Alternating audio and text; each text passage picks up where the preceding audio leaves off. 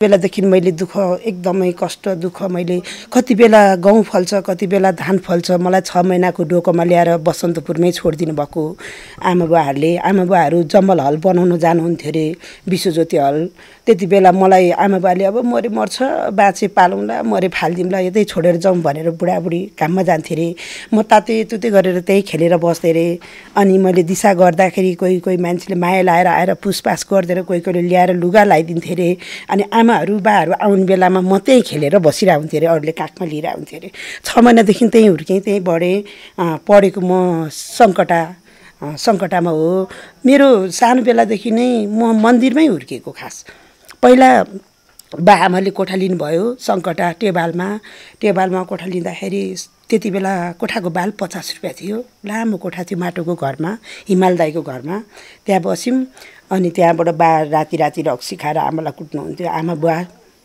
आमा हजुरआमा हुनुहुन्थ्यो बुढी आमा हुनुहुन्थ्यो उहाँहरू चाहिँ घाँस काट्नुहुन्थ्यो खसी बोकालाई टुकुचामा खसी बोकालाई घाँस काट्नुहुन्थ्यो अनि मैले पनि अलि ठुलो हुँदै गएँ अनि आमा म पढ्छु अरूले पढेको हुन्थ्यो पार्टीमा पढाइरहेको हुन्थ्यो लेखेर चक्ले लेखेर अनि म बाहिरबाट हेरेर बस्थेँ अनि आमा मलाई पनि पढ्नु मन लाग्यो म पनि पढ्छु भन्दाखेरि आमाले भन्नुभयो ए छोरी पढेर ठुलो मान्छे हुँदैन घाँस उहाँ खसी बोका टन्नै आछ टुकुचामा टुरी खेलमा घाँस काट्न जानुपर्छ हुँदैन भने होइन आमा अलिअलि त पढ्छु सबै साथीहरू गइरहेछ बाहिर खेल्छन् उनीहरू खुरुर जान्छन् पढ्नलाई आफू हेरे हुन्छु भने अनि आमाले गएर कुरा गरिदिएर राखिदिनु भयो जब मेरो जाँच आउँछ त्यति बेला आमाले गाउँबाट डोको नाम्लो हैँसा ल्याइदिनु भएछ घाँस काट्न सुरु भयो घाँस काट्न नआउने टुप्पोमा समातेर फेदमा रेट्न पर्ने अनि त्यहाँबाट सकिनँ आमा हैँसा त चलाउन सकिनँ अहिले पनि छ डामहरू हैँसाले काटेको डामहरू छ अनि हातले ओखालेर अनि डोको पनि बोक्न जाने छैन म त सल बेर्थेँ घाँस काट्न जाँदा अनि त्यो सल यस्तो ओछ्याएर अनि हातले यस्तो गरेर ओखालेर अनि मेरो घाँस एक मोहरमा किन्थे इन्डियनहरूले त्यहाँका खसी बोका बेच्नेहरूले आमाको घाँस 5 रुपियाँ अनि आमा म दिनभरि घाँस काट्छु मलाई 1 रुपियाँ चाहिँ दिनु है 1 रुपियाँ धेरै ठुलो त्यति बेला 1 रुपियाँ मलाई दिनु म दिनभरि घाँस काटे पैसा तपाईँ राख्नु न भन्थेँ अनि आमाहरूले मलाई दिनुहुन्थ्यो घाँस बिकेको दिनमा होटेलमा भात खान्थ्यौँ हामी हजुरआमा आमा म घाँस नबिकेको दिनमा घाँस त्यहीँ थन्किरहेको हुन्थ्यो अब त्यही त हो दुःख घरमा पनि टार्नै पर्यो बेलुकाको छाक अनि छोरी तिमी भात खाऊ होटेलमा गएर आमा तपाईँ नखाने हजुरआमा नखाने म मात्रै खाने खाऊ छोरी खाऊ तिमी खाएकै राम्रो हो हामी भने खाऊँला नि बेलुका पकाएर भन्नुहुन्थ्यो अनि आमा म पनि खान्न भन्थेँ 1 कप चिया र एउटा बमको भरमा दिनभरि हामी घाँस काट्थ्यौँ बिकेको दिनमा सबैजना बसेर खायो भने खायो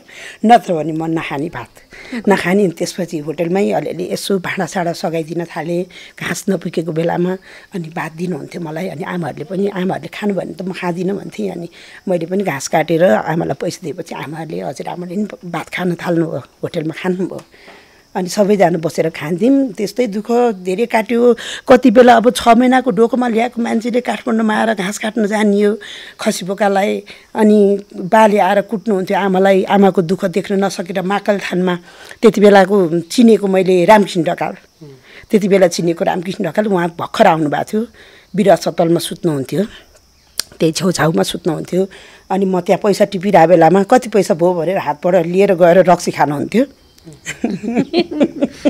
रक्सी खानुहुन्थ्यो रत्नपार्कभित्र बसेर म हेरिरहन्थेँ ताली बजाइरहन्थेँ जबसम्म मेरो पैसा दिँदैनन् तबसम्म म ताली बजाइरहन्थेँ त्यति बेला अनि म हुर्केको भनेको महाकाल अनि सङ्कटा अनि लास्टमा कालभैरवमा त्यही हो केही थाहा छैन गाईलाई भैँसीलाई गोरु भन्ने मान्छे मै हो मलाई मनपर्ने घर चाहिँ मलहरू मन पर्दैन मलाई माटोको त्यस्तो खालको घर मनपर्छ अनि आफ्नो हातले दुःख गरेर कुटो कोदाली गरेर आफूले जानेको कुराहरू लाउन पाऊँ जानेको छैन सिक्दै जान पाऊँ लाउन पाऊँ भन्थेँ बुढालाई बुढा पैसा जम्मा गर्नु पर्यो तपाईँ एकचोटि विदेश जानु तपाईँ हेड मिस्त्री हो गाडी बनाउनुहुन्छ भन्दाखेरि रक्सी खाएर आउँथ्यो मलाई राति निकालेर राति 3 बजे बसन्तपुरमा गएर चिया पसल राख्थेँ चिया खान आउने मान्छेहरूलाई पनि कोही देखाइदिनु हुन्थ्यो तेरो केटी मान्छेसँग बोल्यो भने कहाँ लगाइदिन्छु भने भन्नुहुन्थ्यो पसल राख्दा पनि शङ्का गर्नुभयो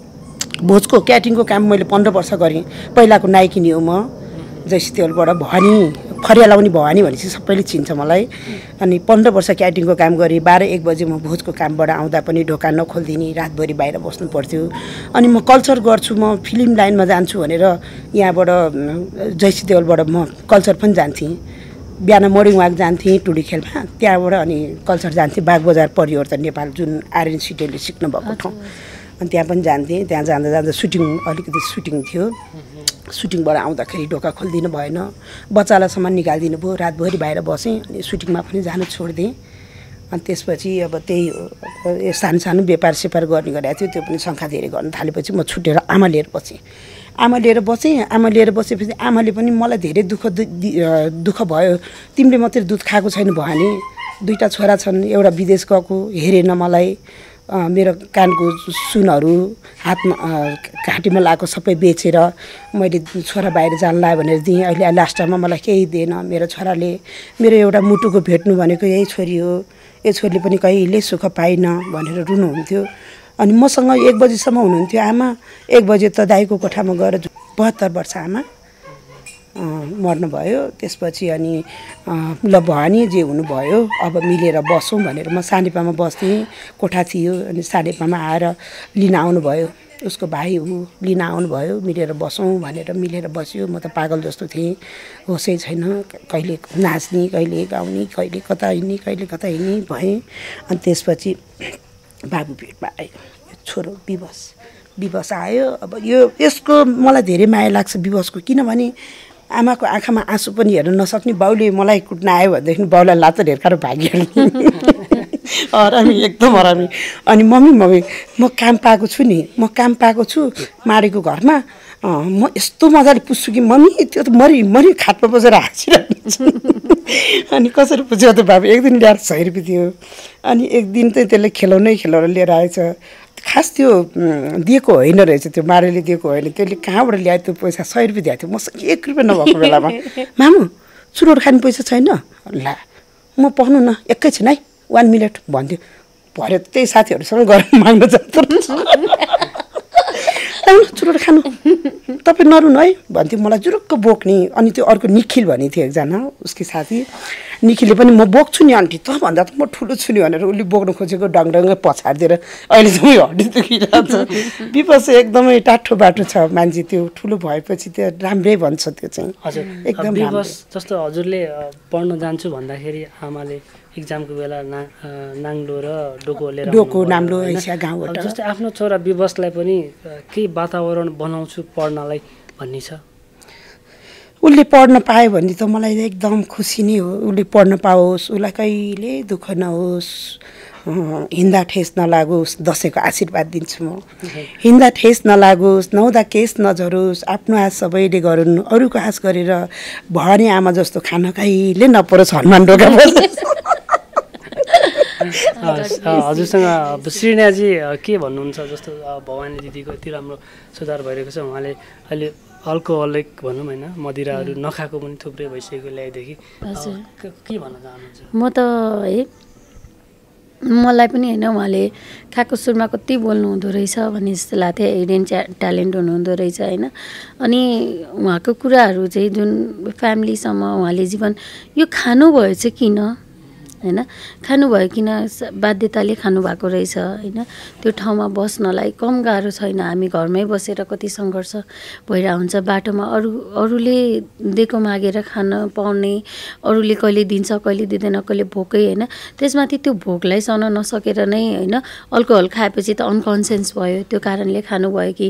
अनि कति धेरै दुःख सुनाउनु भयो नि त। अहिले आमाको स्टोरीदेखि लिएर होइन उहाँले पाउनु त्यो सानो बाघ जसलाई चाहिँ डोकोमा बोकेर ल्याएर भुइँमा छोडेको छ, ताते गर्दै खेल्दै हामीले एउटा बच्चा हुर्काउनलाई एउटा जीवन दिन्छौँ होइन, उसलाई लायक बनाउनलाई हामीले जीवन दिन्छौँ। तर भवानी दिदीले कति पीडा पाउनु भएको होला, तातेको त छुट्टै हो, त्यहीँ बसेर हुर्किँदै गर्दाखेरि उहाँलाई केयर गर्ने कोही पनि थिएन। आफैले घाँस काटेर चाहिँ जीवनलाई निर्वाह गर्नुपर्ने, कहिलेकाहीँ नभएको बेलामा भोकै सुत्थे। साह्रै मन छोयो, साह्रै चित्त पनि दुख्यो, कता रुन मन लाग्यो होइन। हामी कति भाग्यमानी छौँ, हामीले यो जीवन भोग्न परेन। तर भवानी दिदी यति धेरै दुःख भोगेर पनि यति ट्यालेन्ट हुनुहुन्छ। उहाँले राम्रो स्कुल पढ्न पाउनु भएको भए, शिक्षा दीक्षा भयो भए उहाँको लाइफ कहाँ हुन्थ्यो होला कि त्यो इमेजिन गरिरहेको छु। हजुर एकचोटि अब गीत अथवा सायरी दसैँको उपलक्ष्यमा हाम्रो 10 लाखजनाले तपाईँले हेरिसक्नु भएको छ यो भव्य टिभीमा। अहिले त बिर्सिन थाल्यो नि, हुसै आएन त के भयो। ए भवानी डाइभ भन्ने थियो नि एउटा। ए त्यो त थाहा छ। You're life you're life बागमतीमा dive फर्केर हेर्दा भनी नै गायब भयो बसन्तपुरबाट, के गर्ने।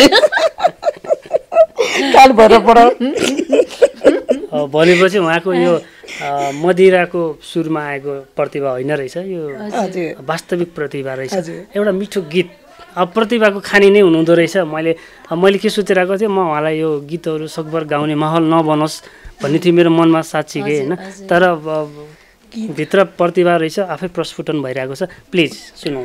अबे म त त्यही रामकृष्ण ढकालकै गाइदिन्छु। हुन्छ हुन्छ हजुर। मलाई यो स्वरै छैन, राम्रो छ अघि त मिठो। मलाई यो जिन्दगीले कहाँ पुर्यायो, मलाई यो जिन्दगीले कहाँ पुर्यायो, कहिले रुवायो कहिले हँसायो, आफैसँग छुटाएर एक्लो बनायो, मलाई यो जिन्दगीले कहाँ पुर्यायो। ए छोरा म आमा होइन र मेरो तिमीलाई आशीर्वाद छैन र। धन्यवाद। छोरीलाई स्पेशल के भन्न चाहनुहुन्छ? तपाईँको छोरीले एकदम माया गर्नुहुन्छ तपाईँलाई होइन, छोरीलाई के भन्न चाहनुहुन्छ?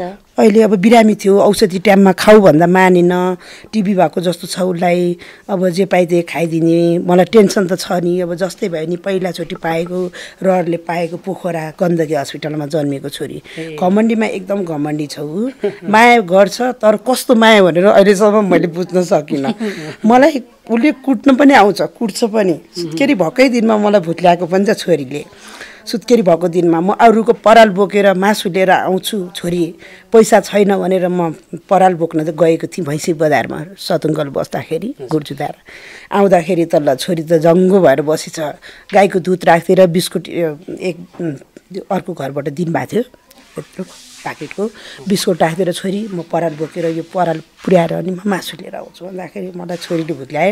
तर त्यसमा माइन छैन, छोरी तिमी राम्रोसँग बस्नु, मम्मीले भनेको मान्नु दिवानी। अब भवानी दिवानी खेर गयो हाम्रो जवानी। अब धेरै घमण्डी नगर्नु, ज्वाइँलाई धेरै दुःख नदिनु। ज्वाइँ पनि अब बिहान 4 बजी 5 बजी उठेर ढलान पार्टीमा जानुहुन्छ, बेलुका आउनुहुन्छ, भात तरकारी पकाएर राखिदिनु। ज्वाइँ आउनुभन्दा पहिले ढलेर बस्ने होइन रक्सी खाएर। छोरीले नि रक्सी खानुहुन्छ? तपाईँको घरमा कोले रक्सी खानुहुन्छ भनिदिनु त। छोरीले अलिअलि खान्छ, अहिले छोडी। यता सुन्नु न, सबैले चाहिँ होइन, अरू कोले खानुहुन्छ रक्सी? श्रीमान लुरेले खानुहुन्छ अनि छोराले खाँदैन। ठुलो विकासले खाँदैन। एक ताका त उसले पनि खाएर रक्सी खाएर बवाल गरिदियो। त्यो भेट सेट के त्यो ढिका सिका के खाएर